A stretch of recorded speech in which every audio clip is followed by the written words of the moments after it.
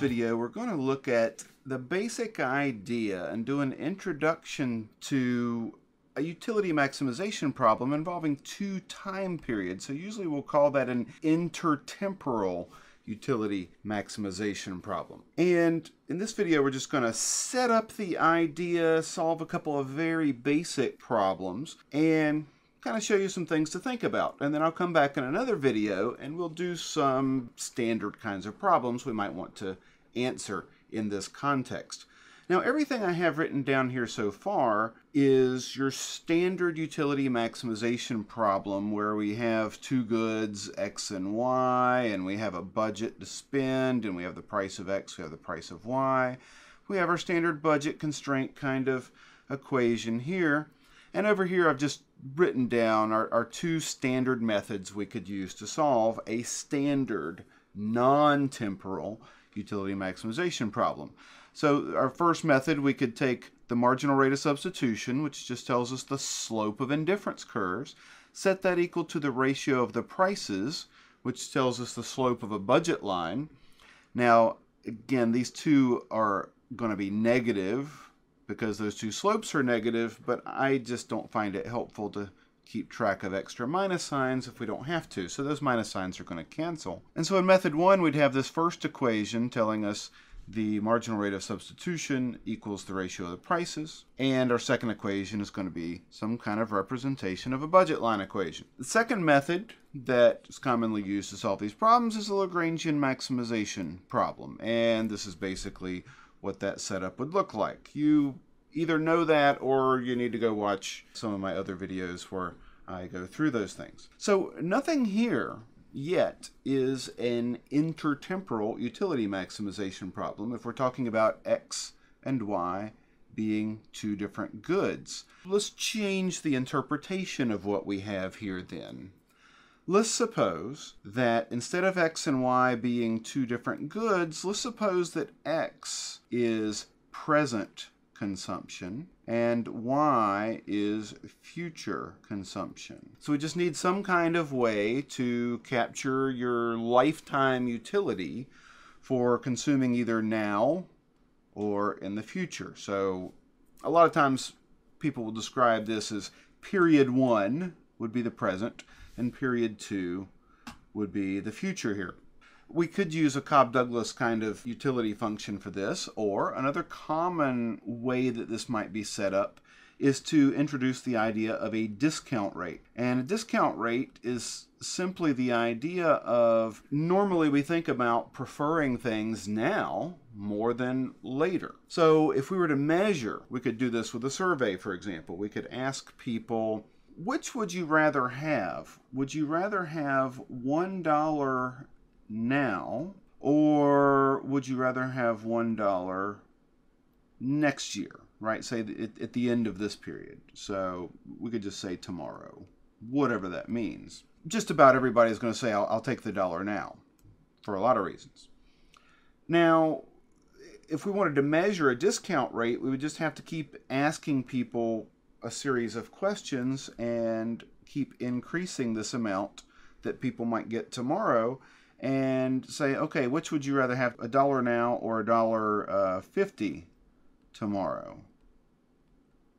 And somebody might say, well, I still want $1 now. Okay, well, let's increase the amount of money that we're going to give people tomorrow, $1.75. And maybe people say, oh, okay, well, now I'm indifferent.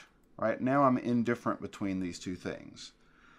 Everybody's going to be different, but maybe if someone said $1 now is equivalent to $1.75 tomorrow, this gives us an idea of their discount rate. So there are two ways that you can write down this idea of a discount rate. One we call a discount rate, the other we call a discount factor. A discount rate, usually people will use a letter like P or rho here, and it's the idea that we want to find some number P such that $1 now equals some amount in the future, right? Some future amount divided by 1 plus P, right? And so if this future amount is $1.75, that would mean that this P here equals the 0.75. So it's kind of like a 75% rate of interest is what we would need to keep us indifferent between these two things. So you can think about this as kind of equivalent to an interest rate, but for utility to be used for discounting. Another way that sometimes we'll talk about discounting is as a discount factor, and a discount factor is just to say, look, let's just look at this 1 over 1.75 and see, well, what is that number? And we get about 0.57, right? So about 0.57, that's what we would call the discount factor, which tells us that $1 in the future is going to be perceived in utility terms as roughly only worth 57 cents would be today, okay? So discount rate, discount factor. So instead of having a Cobb-Douglas utility function, another common way people would do it is just to say, look, let's have the idea that our utility is just equal to the square root of how much ever consumption you have in that period. But in the future, we're going to have to multiply that utility. So U is going to, in the future, is going to be, say, 1 over 1 plus this discount rate times the square root of consumption. And the further you go in the future, the more you have to raise this to a power. So how many time periods in the future is it? Okay? Let's just stick with a simple case. So we could, it might make more sense in some cases to say, well, if we're going to believe in this idea of discounting, we probably would want to choose a different exponent for the future that might be a little lower if we were going to use this Cobb-Douglas idea. Okay? Let's go ahead and do that. Let's just assume here that our form of discounting we're going to use is to maybe have 0.6 as an exponent for the present and 0.4 for the future, right? That tells us that consumption in the future is not as valuable.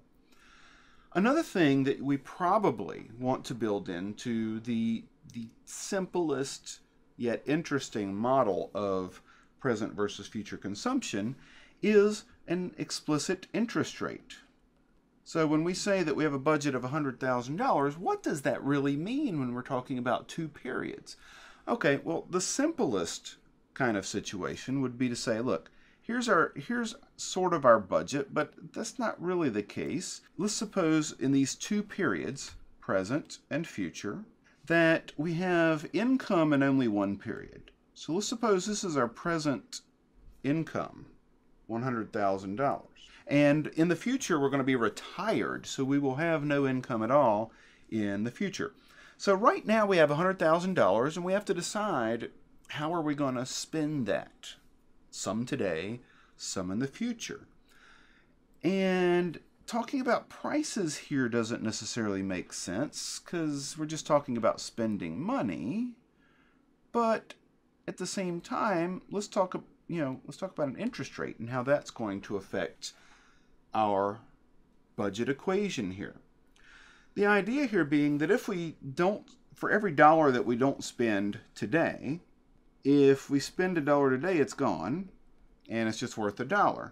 But if we save it, for every dollar that we save in the future, that's going to turn into $1 times 1 plus R, whatever the interest rate is. So let's think about how to build that into our budget equation so that we can keep track of how much we're allowed to spend here. Let's spend a minute to think through this budget line and what it's going to look like. Let's think about how much money we're going to have to spend in the future. Why? That's going to have to be equal to $100,000 minus how much money we spent in the present. So how much money will we have left after we spend money in the present? That's X. Well, we're going to have $100,000 minus X left. However, for each of those dollars we don't spend in the present period, we're going to earn some interest on, right? We're going to earn 1 plus r. Let's think about rewriting this so that it looks a little bit more like what we think of as a budget line, right? This equation will certainly work. There's absolutely nothing wrong with it.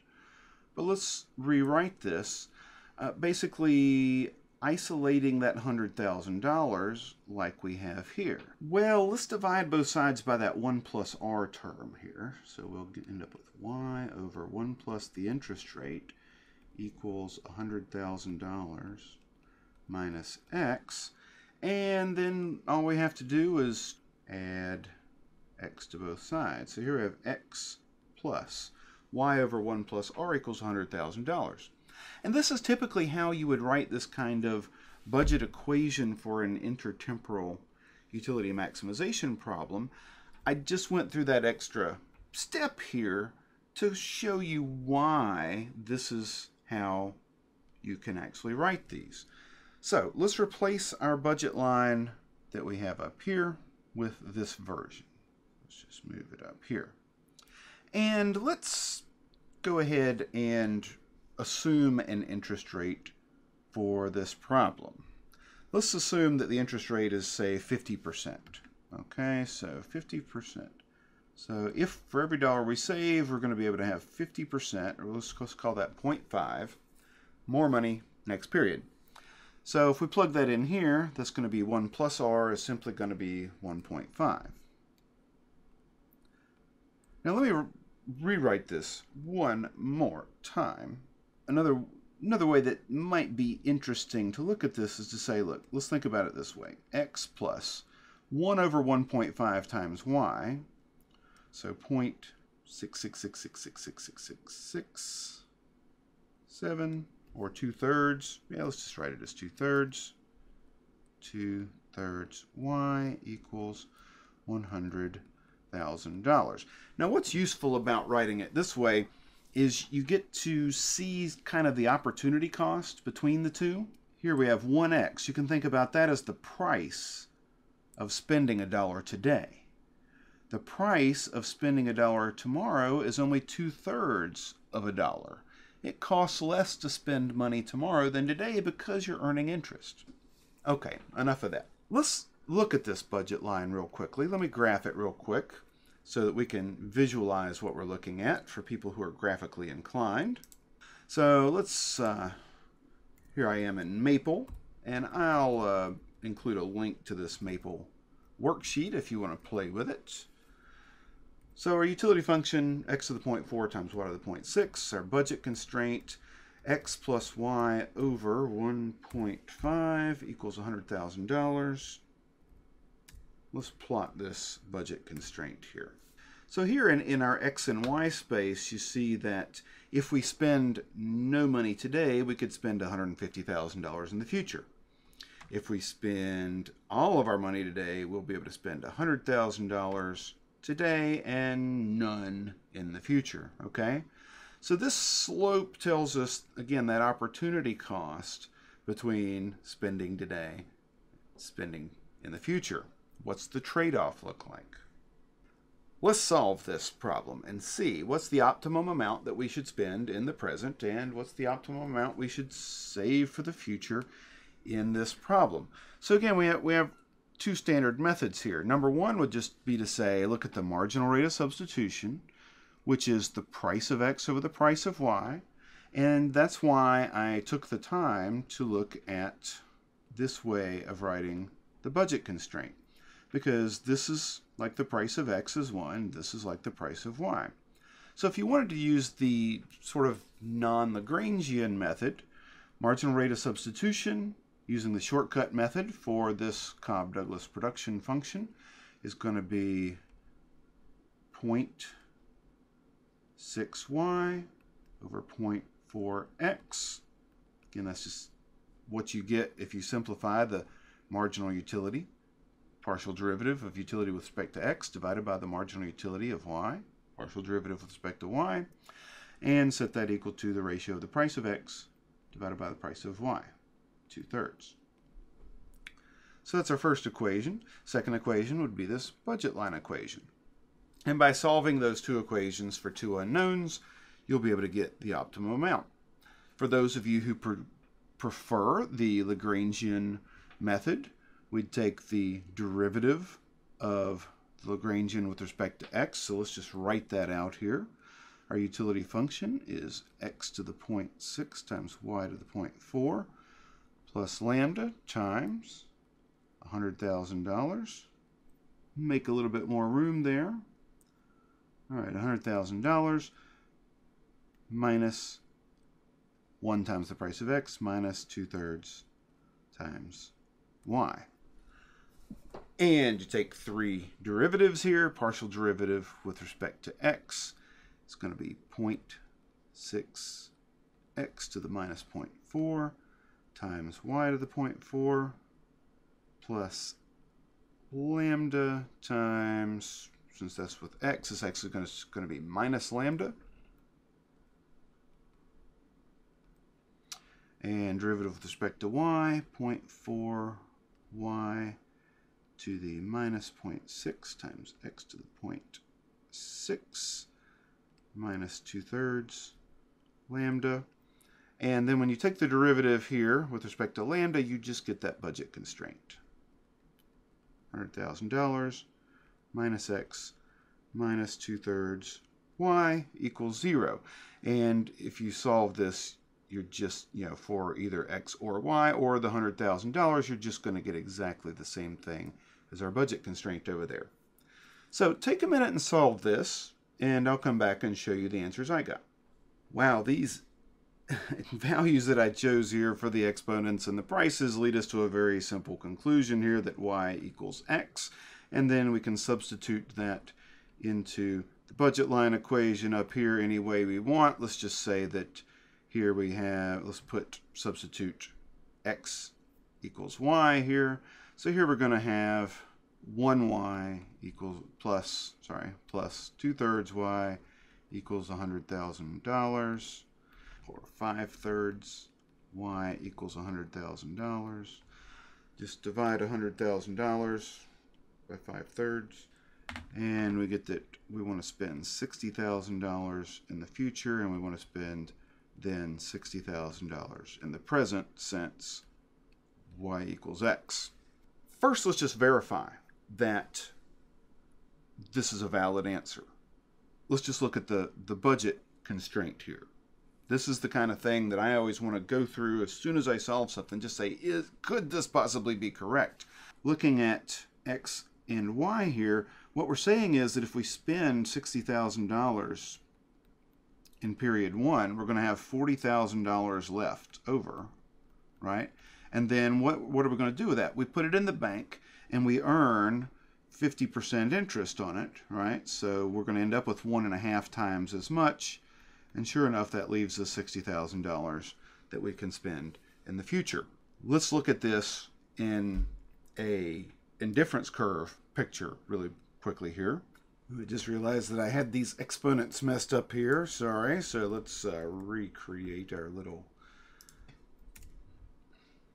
plot here. It's going to look similar, except it's just kind of reversed. All right, so let's change the style here to contour, turn it around, and now let's look and see what that looks like when we draw our budget line in. All right, so here's our indifference curve map, and I've drawn in that budget line that we were looking at before. So if we spend all our money in the future, $150,000, today only $100,000. And so the method, again, kind of the intermediate micro typical method you would use without calculus, just says we're looking for a point where the slope of this budget line is equal to the slope of an indifference curve. Now, we don't see the exact indifference curve that we're looking for in this picture, but there are an infinite number of these things, and there's going to be another indifference curve that goes roughly, looks like these other ones, that cuts through here. And you can see that the slopes are roughly equal with that budget line, and these indifference curves are around that neighborhood there. And so our point that we found was spend $60,000 today, $60,000 tomorrow. And all of the typical intuitions that you would have in an atemporal or non-temporal kind of utility maximization problem should hold. So for example, suppose the interest rate went up. What would we expect to happen here? Well, if the interest rate went up, that would mean that if we spend less today, we will have even more in the future. And that would shift this, sorry, not shift, but twist, really, this budget line towards going to have a steeper slope if that interest rate goes up, right? So imagine the interest rate went up to something around, 200 and something percent here, right? So that would mean that our solution would be something more like this, where we might spend $60,000 today, but spend even more in the future because that interest rate is higher, right? Then we could afford to spend, say, $90,000 perhaps in the future. And of course, we would have higher utility with that. So I guess the last thing let's do with this introduction, lengthy introduction to intertemporal utility maximization, is let's calculate how much utility this person would actually get in this case if they spend $60,000 on Y and $60,000 on X. And that quite obviously, in this case, since the exponents here add to 1, is going to be $60,000 to the 0.4 times $60,000, sorry, to the 0.6, $60,000 to the 0.4, and that's just going to equal 60,000 in utility here. Since those exponents add to 1, not a lot of calculating to do. So in the next video, we'll look at some changes to this. What if we added some taxes to this? Or what if we had forced saving through some kind of government program where the government taxed your income at a certain rate and then paid you interest on that in the future? As sort of a social security scheme is what we might call it in the United States. So join me for that video and we'll do 2 interesting twists on intertemporal utility problems involving forced savings and tax rates. See you then.